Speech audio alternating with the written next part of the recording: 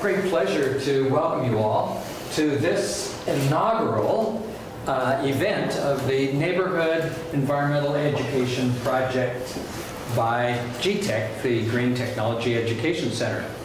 It's the first in a series of such events, and you can find out about that. There's a handout on the table that will list the whole series, and of course it's also on our website at gteccanada.ca. It's a great pleasure to have Sara Fralin from the Fraser Basin Council Emotive program. Is Emotive one of the programs that you work with, or is it your central program? I'm not quite sure. Yeah, that's a great question. So Emotive is a program that I spend about 80% of my time on, and then the Fraser Basin Council spends a lot of time doing diverse work in the areas of climate change adaptation planning. So we do a lot of like flood and fire mitigation planning with different municipalities throughout BC. We work a lot with adaptation professionals, and then we also provide a lot of facilitation services, bringing together governments, First Nations, and the business sector. So it's a diverse organization. Before we begin, also, I should just take one moment and give thanks to Kitsilano Neighborhood House, who's our partner and has provided the space for these events pro bono, free of charge, to GTEC. And also to the Vancouver Foundation, who has supported these events. So with that, over to Sara. Thank you so much. So I do just want to take a moment to thank Arden for inviting me to come and speak. We've been talking about GTEC and different types of speakers that we could bring into this space for like a year or more now. And so it's really exciting to see it come to life. So a real big congratulations to you and your board for all the hard work that you've done to bring this together. I think it's really exciting. Thank you. So as Arden said, my name is Sara, and I work for the Fraser Basin Council. And today I'm here to talk to you all about electric vehicles.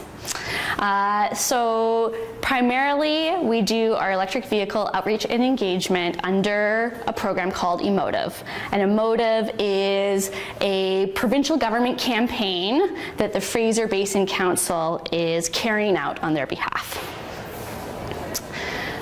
So can everybody see these slides? If I get in your way, just give me a wave and I'll kind of step back every so often. But today what we're going to go through is I'll introduce you to the Emotive campaign. I'll talk to you about the frequently asked questions that we hear when we're engaging with the public around electric vehicles. We'll talk about some of the EV advantages, the incentive programs in British Columbia if you are looking to purchase an electric vehicle or install charging infrastructure. And then we'll end with like how you can join us if you're interested in getting more involved. Throughout the presentation, please feel free to ask me questions. I do want this to be a little more interactive and engaging, and I'm happy to just stand up here and talk for half an hour, but it's much more interesting if you pipe in and you ask me something interesting throughout the presentation. So Emotive is a collaboration. We operate throughout the province of BC. We work with a number of different partners, including governments, as well as the private sector and nonprofit and charities. Our mission is to increase the awareness around electric vehicles in British Columbia. We are brand neutral, so we don't advocate for any specific vehicle make or model or charging infrastructure make or model. We try to kind of take a step back and talk about kind of how fun it is to own an electric vehicle, help people understand what the differences are, help people become more comfortable talking about electric vehicles, and hopefully going to a dealership or looking online for a used vehicle and eventually making that transition in their own lives. So the Emotive campaign primarily does public events. Similar to this one, although this presentation isn't given that often, mostly you can find us at farmers markets and music festivals and home shows and other opportunities to engage in the public, where we'll do a table and we'll often offer test drives. So we bring vehicles and we let you take them out for a ride. The other thing that we do as a primary piece of engagement is we work with over 200 EV owners throughout BC, and we have them come to our event events with their vehicles so you can talk to them about what it's like to own an EV. We find that sharing those stories of personal ownership and providing an opportunity for the public to really ask questions from an EV owner is one of the best ways to get over a lot of the stigmas or myths around EV ownership. So there used to be a lot of research done in Canada around perceptions of EVs. Unfortunately, funding for that dried up in the last few years. But based on that research that was done, awareness of EVs or electric vehicles in Canada was very low. And that really spurred the kind of creation of Emotive, which was not originally created by the province, but created through a consortium of public-private sector players, as well as different levels of government. The research also said that vehicle purchases are done from a very emotional place, that people's vehicles are a very personal thing. It connects to feelings, to style, to status, to image, to perceptions. And so one of the things we try to do in Emotive is highlight how fun it is to own an EV and how easy it is to own an EV. And we kind of guide you through that process. So as I said before, we work with 200 volunteers throughout the province. These are the current owners that the slide's referring to that really are our best messengers.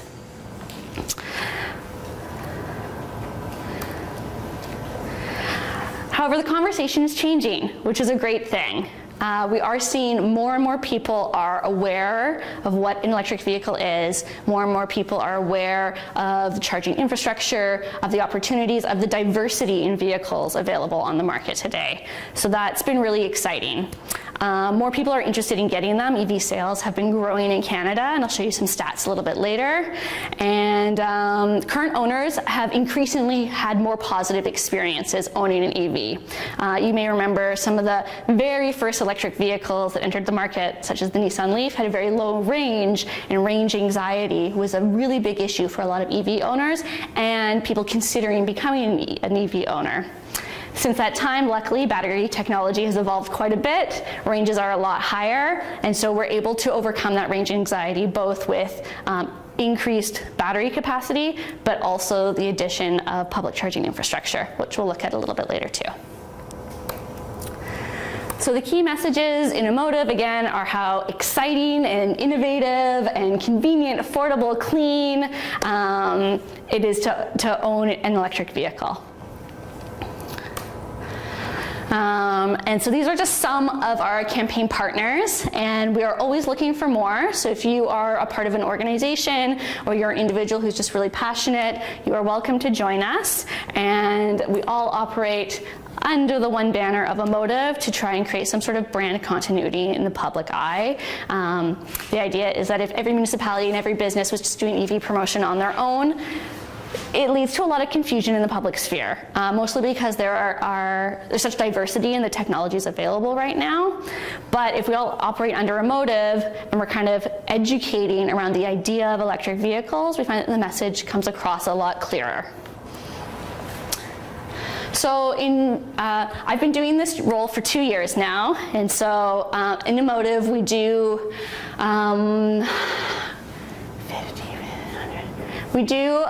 between 100 and 150 events throughout the province every year with all of our partners. So through that time, we've come up with a number of frequently asked questions that we often get from the public. And there's a real spectrum there of knowledge, from I know nothing to I think I'm an expert and let me tell you what I know, right? Which is great. You know, I'm so happy to engage with people who, you know, are well read in the area and probably know more than me because the technology is changing so quickly. But on one side of the spectrum, we get questions like, what is an electric vehicle? And what is the difference between an electric vehicle and a hybrid, or a plug-in hybrid, or a fuel cell vehicle, right? And that's a very valid question because it's very jargony, right? EV is jargon on its own, right? So for Emotive and operating under the provincial government's guidance, we don't consider conventional hybrid vehicles an electric vehicle. And we don't do that because you cannot charge them using electricity. You can only generate electricity on board using gasoline from the gas station. Whereas the other three models are, well, the plug-in hybrid, in comparison, gets its electricity from plugging into a hole in the wall, just like this one here. It also has a gas engine on board to provide extended or additional range. And so you do need to fill up that gas tank as well, but the gas tank is not creating onboard power. So that's the big difference between the conventional and the plug-in hybrids. An all-battery electric vehicle does not have a gas tank, does not use fuel at all. It plugs into the wall and charges the battery on board, and all of your motion comes from that charge. Fuel cell vehicles are really new to the market and something we've only started to promote in the last year, and those run off of hydrogen and emit water vapor as an emission. They are still kind of scarce. I believe there's only 2 vehicle models available for sale in British Columbia, and there are only 2 fueling stations in the Lower Mainland. But that fuel cell vehicles is one that we're watching because it does give us quite a bit of additional range. And that is particularly important when you are moving up in size of vehicles, specifically getting into industrial commercial vehicles like larger trucks.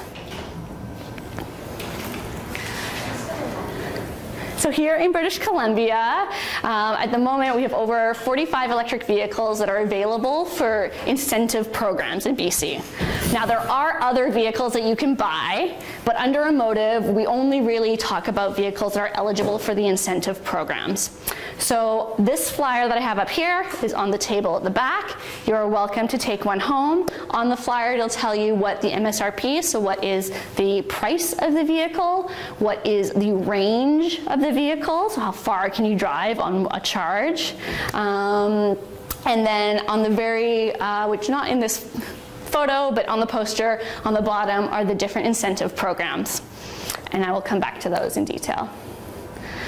Sarah, do you have a Yes. question? Looking at the range of vehicles available, my question, having searched for an electric vehicle, I guess it was 2 years ago, how available are they actually? So that is a great question. Unfortunately, dealerships in British Columbia have been a little bit slow to ensure that the electric vehicles that they have for sale in other parts of the world are available for sale in BC. So it's really about stock. Is the car on the lot? Can you buy it today? And the answer is sometimes. Unfortunately. So the provincial government did pass new supply management legislation this year that is supposed to address that problem. And so we're kind of watching to wait and see how that goes. We have been in communication with dealerships to highlight this barrier to EV purchases. Specifically, if people are going to dealerships looking to test drive or look at different vehicles, like they're shopping around and they can't actually look at or see that vehicle.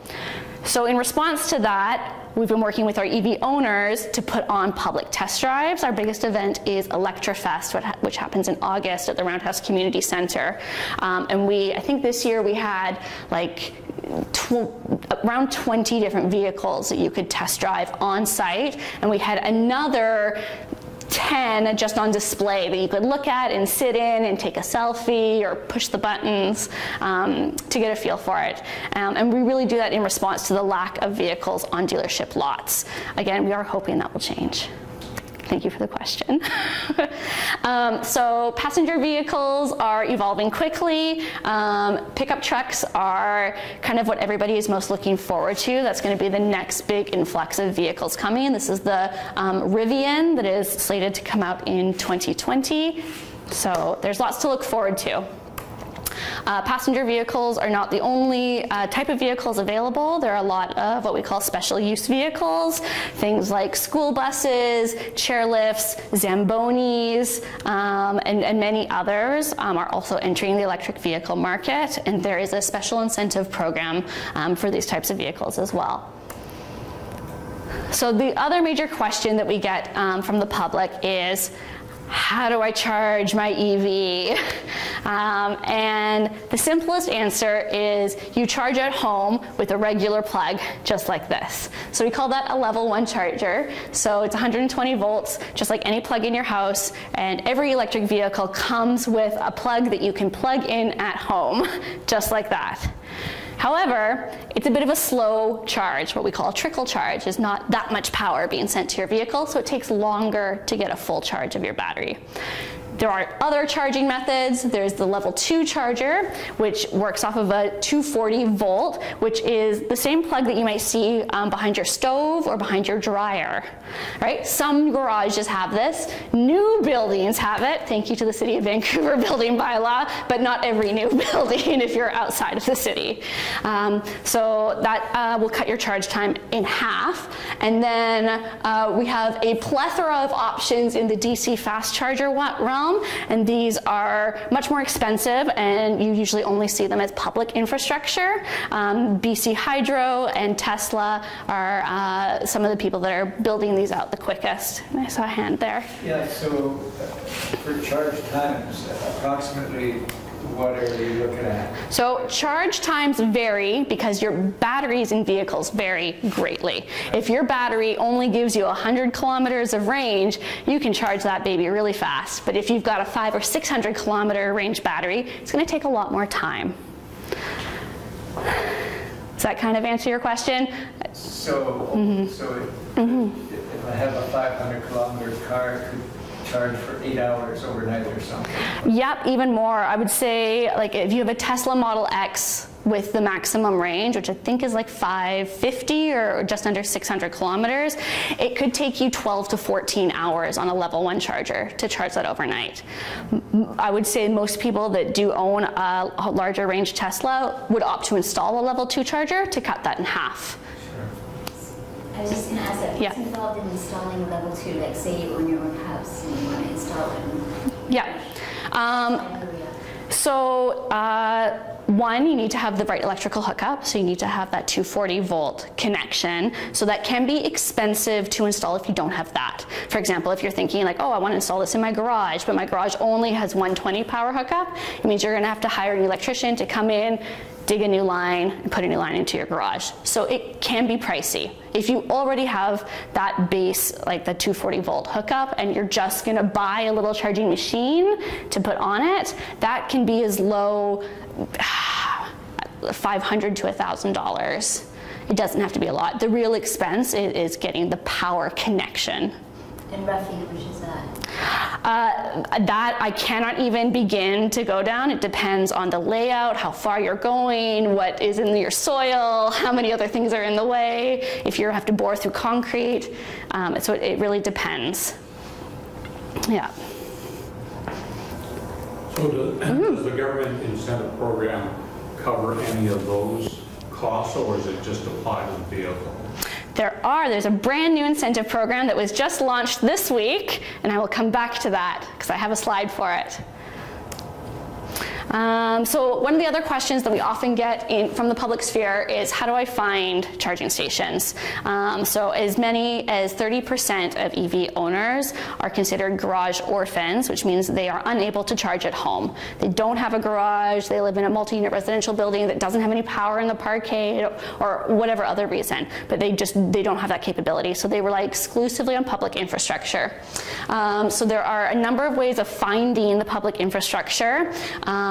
There are websites and apps affiliated with each of these. So PlugShare, ChargeHub, BC Hydro, and as of late, Google Maps now all has the charging infrastructure listed. This image here is a screenshot from PlugShare. It's probably the most comprehensive one-stop shop to get your information.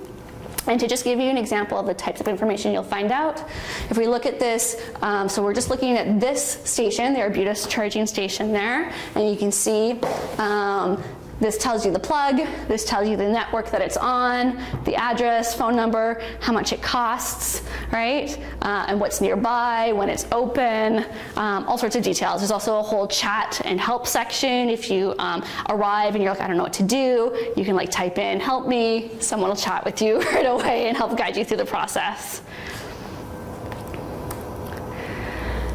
So a lot of people wonder if EVs are really the future of the transportation sector. And all I can really say is that sales of EVs have been rising not only globally, but also here in Canada.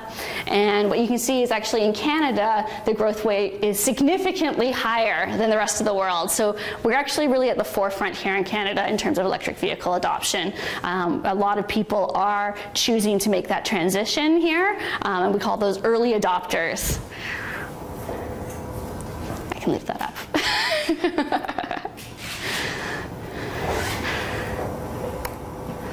Sorry. Yep. What was the growth rate in Canada again? What was that? About 46% from the 2017 to 2018. Oh, globally. Yeah, that's the globe. Yeah, globally, and then in Canada, it's much bigger. Yeah. Why is that so high in Canada compared to the other places?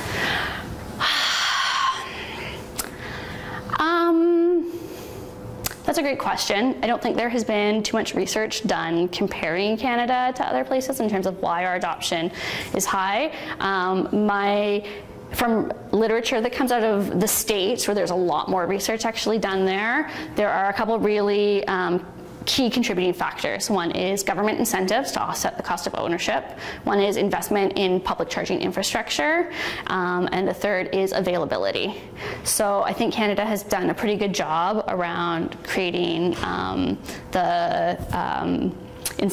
multiple incentive programs. We've got federal. Provincial, though. Well, we have federal and provincial now. Okay. Yep, there's both. That's right, yeah. Yep, and then the public infrastructure has really only seen a big build out, I would say, in the last 3 years.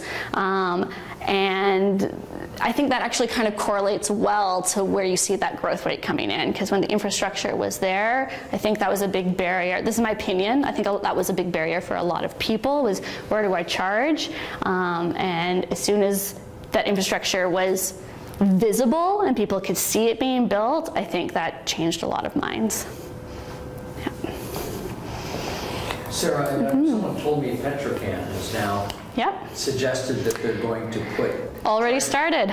Yeah. Yep, Petrocan is doing they're calling it the coast-to-coast electric connector or something like that. They've got some like pretty savvy branding around it, but they are building fast chargers across Highway 1. Yep. Primarily along Highway 1 to connect. So the Type 3 charger, 20 minutes, half an hour, you're going to be... You'll get 80%. So that first 80% of a charge you get really fast. It's kind of similar to your cell phone. And then the last 20%, the charge rate slows right down. So to get to 80%, 20 minutes, half an hour, no problem. To get that remaining 20% might take another 20 minutes or half an hour though. So the same amount of time. So you stop and you have lunch? Exactly. Yeah. So here's just another graph of sales of plug-in electric vehicles in Canada. So I apologize, we don't have any statistics for 2019 yet. Hopefully those will come out soon, and then I can update this slide. But in 2018, we surpassed 2 million electric vehicles on the road in Canada. So that was an exciting milestone here. Help me with this. You know, when I researched electric vehicles, and it was actually, I confess, 5 years ago now, but one of the things that fascinated me is there's a huge percentage of the trips that we do that are never over 40 kilometers. So the whole thing about range anxiety is sort of applies to a very narrow range of the actual automobile use. Do you have a grip on that? Is it... I mean, range anxiety is a very emotional thing, and a lot of it is not actually connected to reality. And I think what's important when talking to someone around range is to recognize that this is a fear on an emotional level, and the only way to get over that is to help them understand all of the options of where they can charge when they're out and about. So really to provide them with those charging opportunities. Other than that, I think the other way to overcome range anxiety is to get in your EV and own it and drive it every day, and then you learn how far you actually drive. But that's a hard sell, so we focus on what are the opportunities for charging when you're out and about. Yeah, that's right. Great. So there are a lot of advantages of driving an electric vehicle that we highlight to the public. One of them is its great performance. So if you are unaware, EVs have a direct connection between their ability to accelerate and our ability to draw power from the battery. So you actually can accelerate much quicker in an electric vehicle than you can in a gas engine. And so this is a photo from a Tesla YouTube reviewer who took out his partner in the ludicrous mode for the first time, and that's her facial reaction as he steps on the gas and accelerates. Little slip there, stepped on the gas. Did, right, stepped on the accelerator. Thank you. So one of the other benefits of owning an electric vehicle is your ability to reduce the amount of greenhouse gas emissions that you produce through the use of your vehicle. And what we can see here is that in Canada, whether you are charging your vehicle in British Columbia, which operates on hydroelectricity, or you're charging in Alberta, which operates primarily, electricity is produced primarily from coal power plants still, in both cases, you are significantly lowering your greenhouse gas emissions. So although in BC, we can tout our clean electricity grid, not every province in Canada has that benefit. But what we like to highlight is that because electric vehicles are so much more efficient, regardless of where your electricity is coming from, you're going to save on your emissions. So one of the other big advantages of owning an electric vehicle is the stark difference in the amount of moving parts compared to a conventional combustion engine vehicle. So electric cars, because they don't have an engine on board, they're not a mobile power plant producing electricity as you drive around. We get rid of all of those parts and you don't need to maintain any of them. So the maintenance on electric vehicles is significantly less. A couple of the things that you do have to monitor is your tire pressure, which you should be monitoring in your vehicle anyways. Tire pressure has a huge impact on the efficiency of your vehicle on the road, as well as your windshield wiper solution, because that can get low as well. So not only do we save on greenhouse gas emissions, but you also save on fuel costs. So this graph is a comparison of similar vehicles. So we're not really comparing oranges and oranges, but we've got the Nissan Versa and the Nissan Leaf, the Chevrolet Cruze and the Chevrolet Bolt, the BMW 3 and the BMW i3. And you can see here, these are your annual fuel costs, how much you would save by transitioning away from gasoline to electricity as your fuel source.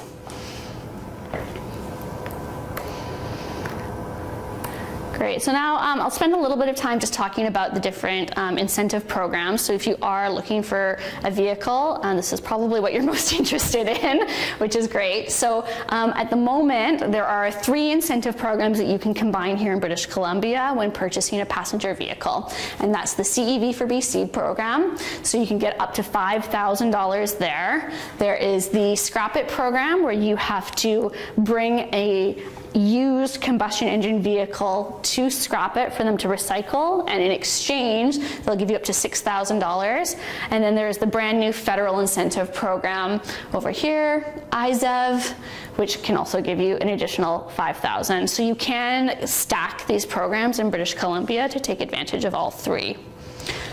The other program is the special use vehicle program. So we looked at that slide that had forklifts and Zambonis and school buses.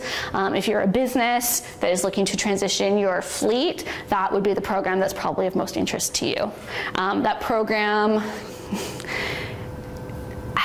every vehicle has a specific earmarked incentive amount, and you can go on, they have a website, and you can download their kind of like vehicle sheet. We've got over 200 vehicles on the list, so I can't go through all of them with you now, but to give you an example, a school bus would have an incentive of about $50,000 attached to it.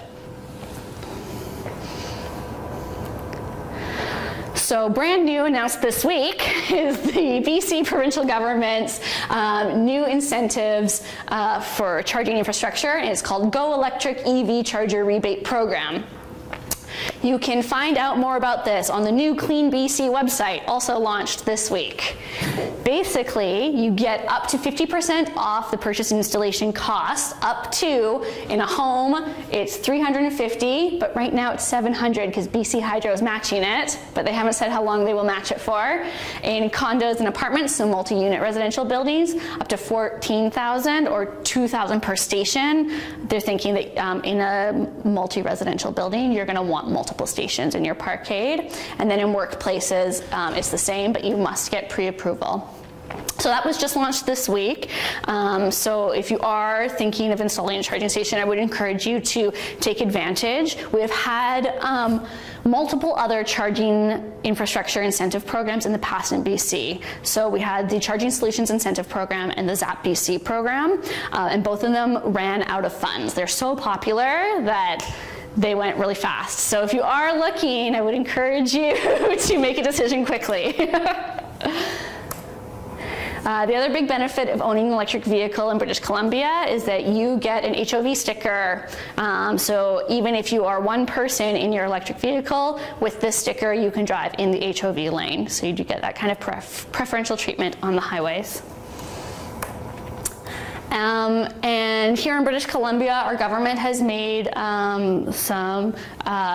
made new policies this year around zero emission vehicle targets. So by 2025, they want 10% of all vehicle sales in BC must be plug-in hybrids or all battery electric. By 2030 it's 30, and by 2040 it's 100%. So there are some pretty aggressive sales targets there, so it'll be really interesting to see how that carries out over the next few years. Great, so I'm just going to end with how you can join Emotive if you are interested in getting more involved. If you are an EV owner, I would encourage you to become an EV ambassador. What does that mean? It means you'll be invited to all of our public events to bring your vehicle and to talk about your experience as an EV owner. There's no minimum commitment. You can not come to any events this year and go to 100 events next year, and that's fine. We recognize that everybody has a busy schedule, and that's why we are constantly recruiting new ambassadors into our program, so that we can continually have new vehicles available for people to see and ask questions about at all of our events. Join us, yay. Okay, you can also engage with us online. So we have an Emotive website that talks about the events that we do and connects you to other resources. We have an active social media accounts on Facebook and Instagram. We're happy to answer your questions online. And then we also host the Plug-in BC website. The Plug-in BC website is your best one-stop shop to find out about incentive programs for vehicle ownership and for charging infrastructure. It connects you back to government policies. We've got various funding programs if you want to bring events to your workplace or your community, and ways that you can volunteer with us, as well as access to all of the materials that you see on this table are available digitally on our website. We also have this Ask an EV Expert feature, where you can chat with another staff person in our office who's really an EV expert. So if you've got some technical question or something that me or any of my volunteers are not able to answer, or you just can't find it online, you can quickly type that in and our EV expert will get back to you really quickly. So joining Emotive can look like joining our campaigns network. So that's our network of all our partners throughout British Columbia. We meet online every few months to talk about events and outreach tactics and barriers and kind of how everybody's doing in the EV engagement world. You can volunteer with us by becoming an electric vehicle advisor. You can request event materials if you want to give a presentation like this at your workplace or in your strata building or just in your family living room, right? We can provide you with handouts, with a slide deck, what we call event kits to help foster you communicating that message. And then you can apply for funding. So if you are like, oh my gosh, I'm so excited about this, I want to bring this to my farmer's market and do a test drive, we have money to help you do that. So you can apply for an outreach incentive funding program and receive up to $30,000 to do EV outreach in your community. So all of my contact information is here. You are welcome to reach out to me with any of your questions about this presentation, about EVs in general, or about how to get more involved. We do a lot of events throughout the year. We're at the Vancouver Auto Show every year. We run Electrofest at the Roundhouse Community Centre in August. That's the biggest EV event in Canada. And we do about 100 other events throughout the province, throughout mostly the summer months. But we would love to have you involved, and I'm happy to answer any questions that you have for the remaining 20 minutes or so that we have tonight. There's a bunch of handouts on the table there. There's flyers for the CEV program, the Scrap-Out program, the SUVI program, so those are all the incentive programs. We also have a newsletter that we send out every month that will tell you what new vehicles are available, what changes there are in the incentive programs, what upcoming events are happening. Thank you so much for coming here today. I really appreciate engaging with you all here in this beautiful space. So I'm happy to answer any questions that you have. Thank you. Who else is installing these public charging stations? You mentioned like Petrocan getting in. Yeah, so it's an open market, so there are a lot of private players in it. I would say there's about 10 off the top of my head that I could list. But in terms of the large fast chargers, BC Hydro, Fortis, and Tesla are the big players in that world. Petrocan has just joined them, so it'll be interesting to watch and see how Petrocan enters that market. Are nonprofits getting into it, or is that something that would not? Not that I know of. It totally is feasible. I don't know if they have the capacity to do so. I haven't heard of any nonprofits. The Accelerate Kootenays works with Sun Country, and they have been collaborating to install Sun Country chargers. But I don't know the details around that collaboration in terms of cost sharing. Yeah. To your knowledge,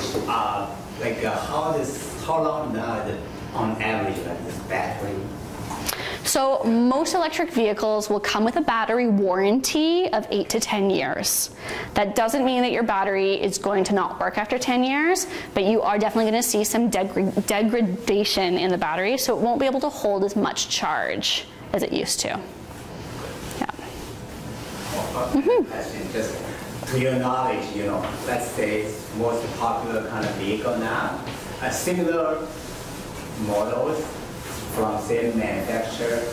What's the price difference now for the conventional, like an engine kind of vehicle to this EV vehicle? So as you can see from our EV handout, the actual price variation is huge. So you can get vehicles as low as $35,000 and as high as $200,000. So it really depends on the type of vehicle you're looking for. Yeah, there's a lot of luxury models, but there are a lot of base models as well.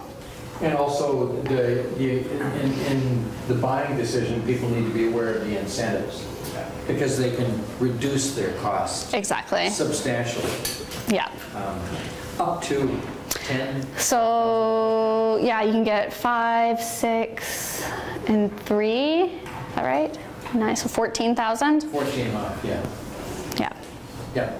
Great. What do we know about weather, the impact of weather? Coming from Saskatchewan, I know there was reticence in minus 40 degree weather, the impact on batteries, and I don't know if that's... Yeah, so extreme hot and extreme cold do impact battery range. Extreme cold is usually defined as colder than minus 10, and extreme hot would be hotter than about 40 degrees Celsius here in Canada. So yeah, in Saskatchewan, in Alberta, in northern BC, that is a major concern. There increasingly have been more ownership in those areas, so there are people starting to share their experiences on how they're seeing the battery reduce its ability to hold a charge. It hasn't been as drastic as some of the online rumors have made it seem. From our experience, we've got, so there's a new electric vehicle club in Prince George. They've got about 20 members, which is great, and none of them have experienced battery degradation due to cold weather in Prince George. So again, that's one small community and a very small demographic, and obviously can't be applied everywhere in Canada, but Prince George does get quite cold weather in the winter and quite a bit of snow, and we have been hearing positive stories from them. In fact, we're gonna be releasing a video around owning an electric vehicle in Prince George, hopefully in the early new year, to try to engage people in a conversation around that issue. Is there any research though on what the degradation factor is? Is it like 5%, 10, or is it? I can't really speak to that because every vehicle manufacturer would have a different answer on how the cold weather impacts their specific technology. Yeah. No, I would say that it's less the degradation, more of a range reduction, because you've got your heater on, you've got all these other devices on. Similarly, in the summer when you have your air conditioning on, it reduces your range. That's a really great point. It's not degradation as much as it's range. And I would further add, when you put snow tires on, it reduces your range versus, say, summer tires. Yep. So those factors, it all comes into play. And it is quite minor. One of the ways to offset the reduced range in hot and cold is to acclimatize your vehicle while it's plugged in. So to put that air conditioning on while you're still plugged in before you drive out of the garage into the weather. So rather than starting pure cold, it's already warmed up while it's plugged in. Yeah, exactly. Oh, that's a good idea. Yeah, and this is coming from an EV owner here, so thank you for sharing. I appreciate that. Can I see anybody else own an EV in the crowd? Just a show of hands. Okay, we got three owners in this crowd, so you can also ask them questions. Can I ask you guys to share with us what electric vehicles you own? Do you want to? Sure. I have Ford Fusion Electric. Ford Fusion. BMW i3. i3. What do you got? Tesla 3. Fantastic. Thank you so much for sharing that information. I just want to go back to Bill's question. One of the leading researchers in batteries and electric vehicles in the world is Red River College in Winnipeg.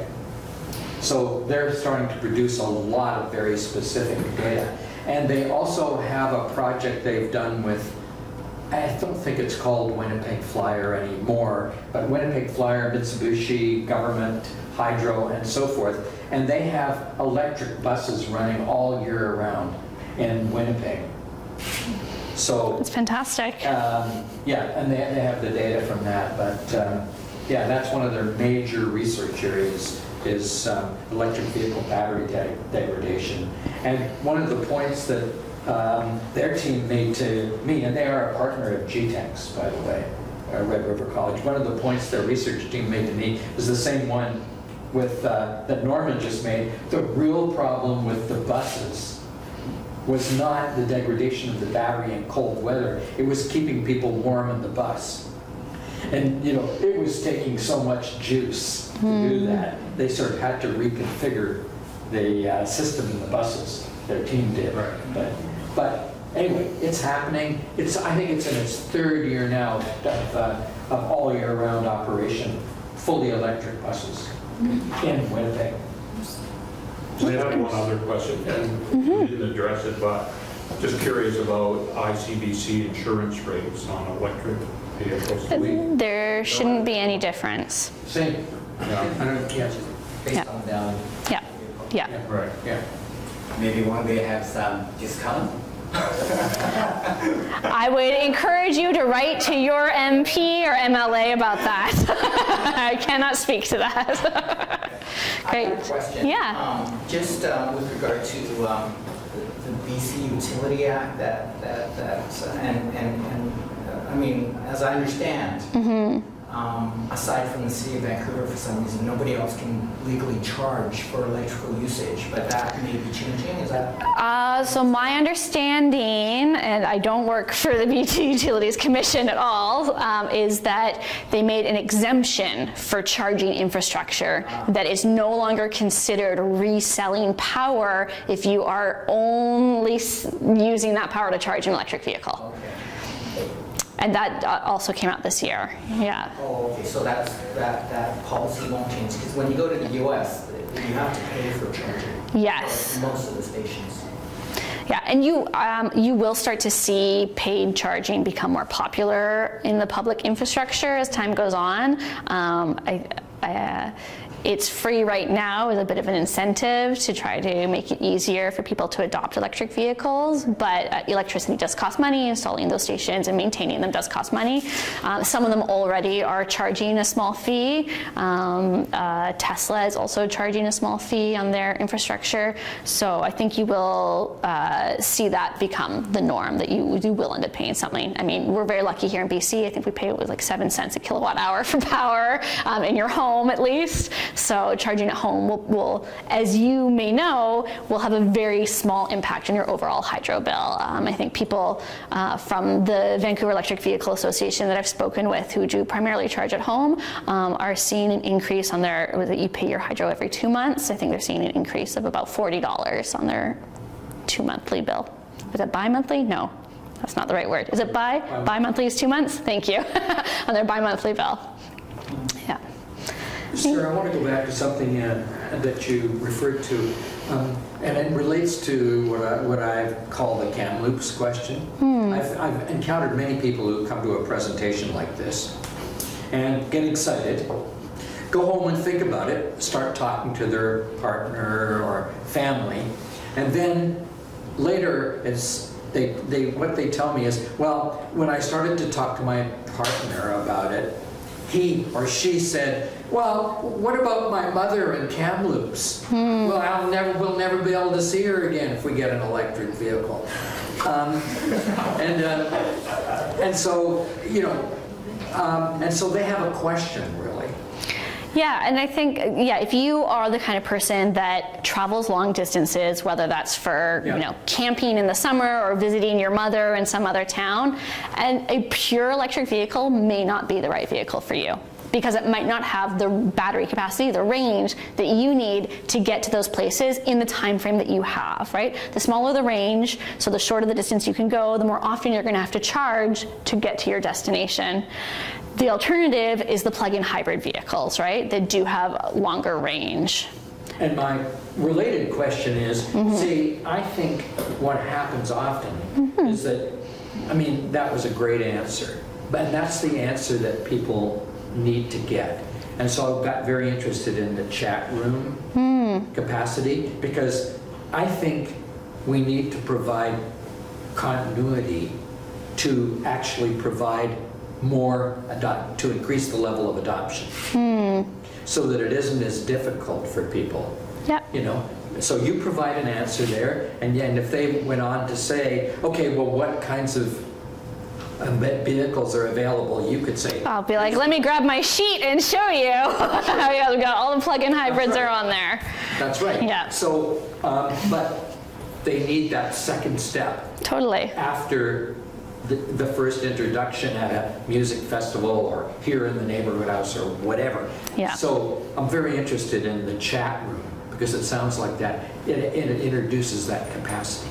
Yeah, that and on social media, we engage in a lot of conversations to that similar outcome as well. Yeah. Yeah. Okay, so do let us know, let GTEC know how we could help you make sure that people know about For sure. The best thing is to connect them back to the Plug in BC website. So that's this one here, where we have a PDF of this EVs in BC handout. You can download, you can look at it on the new Clean BC website, so the provincial government just launched this new website called Clean BC to go with all their like green infrastructure policies. And they also have a very similar technical spec sheet as the one we have here. Theirs has the added feature where if you click on the vehicle, it'll take you to the dealer or the manufacturer's site to learn more about it. So, whereas ours is just a static PDF. So that's new. I could actually show you. Do you have internet here? Do you know? No. No, okay, I can't show you now. But on your cell phones, Clean BC. Oh, it does say Wi-Fi. Okay, well we could try it and see, and then I can show you guys. This would be very exciting. Let's see. Clean BC. BC. Bill, it would be great if we can get that, so make sure that we communicate that. Yeah. Right, so they've got this brand new site. This just went live on Tuesday, yesterday, maybe Monday. You're not projecting it. Oh, and I'm not projecting it. I'm so sorry. Thank you. I don't even know. Anybody know how to make this project? We got to do like a screen thing, right? Duplicate. Maybe? Nope, sorry. Not that tech savvy. Sarah, you can send me a Oh, there we go. Ha ha ha. So yeah, so there's a Clean BC website. It's brand new, just went live. It's cleanbc.gov.bc.ca. You can see here. If we go to the clean transportation, blah, blah, blah. Let's see if I can find it. It's rebates. Maybe it's through here. I haven't spent too much time on the site before. I'm so sorry. Show me the rebates. No, it's down at the bottom here. La la la. Electric cars. Okay, see all. Ta-da. So this is brand new. This just went live this week. So you can see these are all the vehicles that are eligible for the provincial incentive programs. And you can click on them. So if we go, let me open in a new tab so I don't lose this. Is that going to work? Oh, no, maybe not. Maybe I just have to click. Click. There we go. So it takes me to the VW site. Where am I buying from? BC.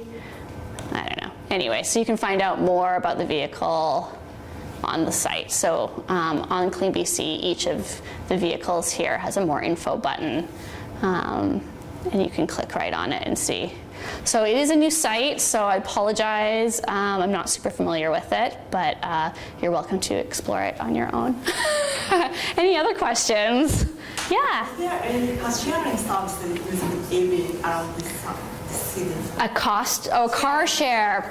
So yeah, I believe Moto and Evo both have electric vehicles in their fleets.